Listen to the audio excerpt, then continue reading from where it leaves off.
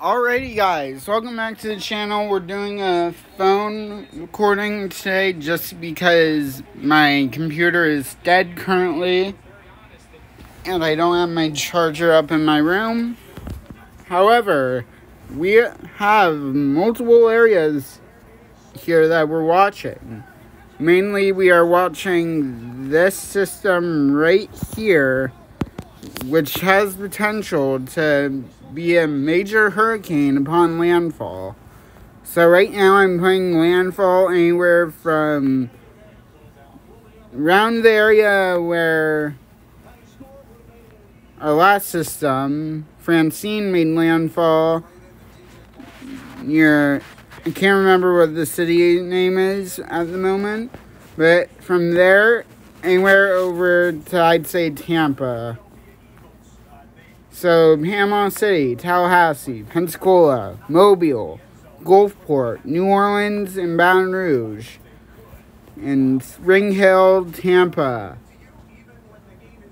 Cedar Key, Horseshoe Beach. You guys all need to be watching this system very carefully here. So, this currently has a 40% chance of forming in the next 2 days, and a 80% chance in the next 7 days. So overall, the formation chances of this thing are very high, and this has not been designated as Invest 97L yet. However, it will soon be designated by the National Hurricane Center. So this is our second disturbance. Our first one is over here, associated with a tropical wave. So we'll talk about this one first, and then we'll jump on over to our other system. Then I will jump over to National Hurricane Twitter because there is also an update there as well on our system in the Gulf. So this is actually our third system. Where's the first one? I do not see where the other area is, but this is apparently the third area, Eastern and Central Tropical Atlantic. A tropical wave near the west coast of Africa is expected to move westward during the next couple of days. Environmental conditions could support some gradual development of the system, and a tropical depression could form during the middle to latter part of the week, while the wave moves westward across the Eastern and Central Tropical Atlantic. Then once again, as I said, formation chance to 48 hours low, near 0%. And the formation chance to 7 days is medium, 50%. So now let's jump on over to our system over here. So this is our Northwestern Caribbean Sea and Gulf of Mexico. Disorganized showers and thunderstorms located over the Northwestern Caribbean Sea and portions of Central America are associated with a broad area of low pressure. Environmental conditions appear favorable for development of the system. A tropical depression or tropical storm is likely to form during the next few days of moving northward across the Northwestern Caribbean Sea and Gulf of Mexico. Regardless of development, this disturbance is expected to produce heavy rains over portions of Central America in the next several days. Interest in the Northwestern Caribbean, Yucatan Peninsula, Mexico, and Western Cuba should closely monitor the progress of this feature. Later this week, the system is forecast to move generally northward across the Gulf of Mexico.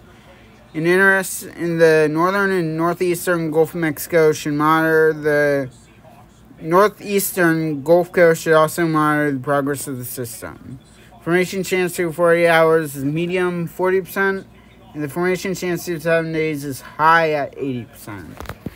So we are going to jump over to the National Hurricane Center Twitter page now, because they have issued key messages here for this system.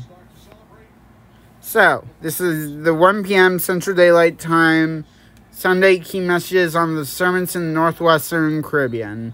Watches and warnings could be required for portions of western Cuba and the Yucatan Peninsula as early as Monday.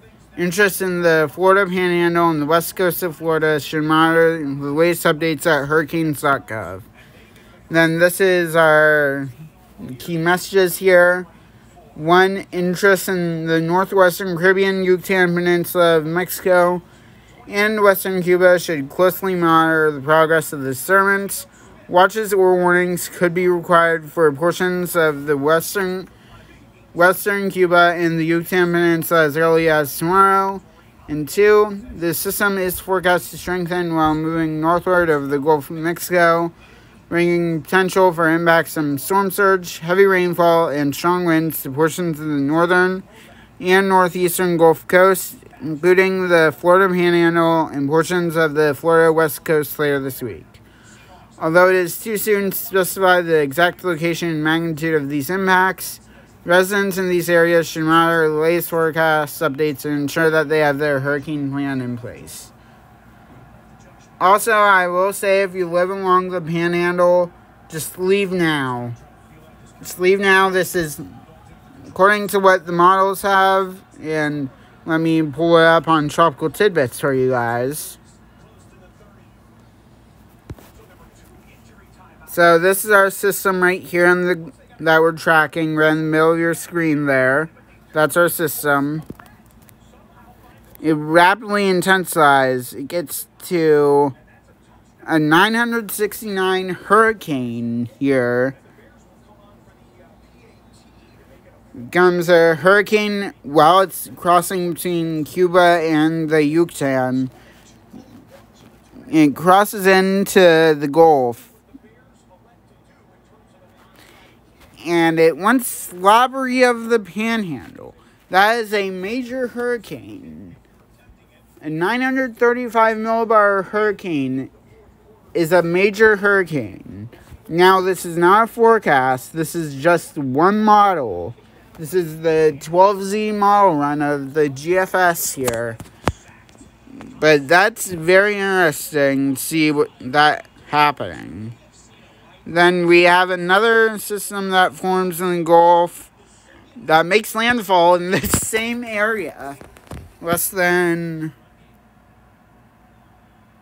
makes landfall on the 27th.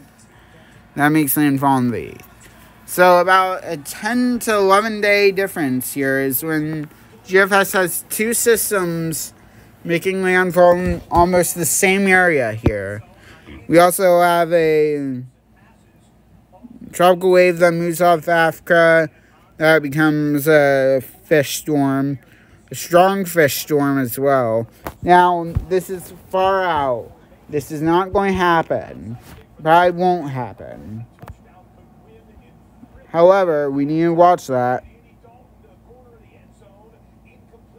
This is our Invest 96L00. We're not going to talk about it. But that's our other system here.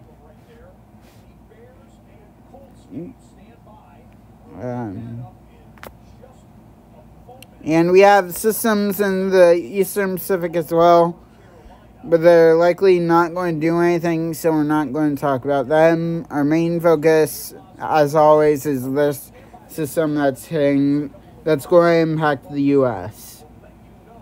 With that being said, guys, that'll be it for the video today. Make sure to like and subscribe to the channel for more tropical weather outlooks. We will, depending on when landfall is expected, I will be live covering that. Once again, depending on when that is. We should know tomorrow. Sometime tomorrow when either this thing is likely to become a potential tropical cyclone tomorrow. We'll just say that. Tomorrow is the expected formation time for this to become potential tropical cyclone 9. But as always, I'll see you next time. Peace out.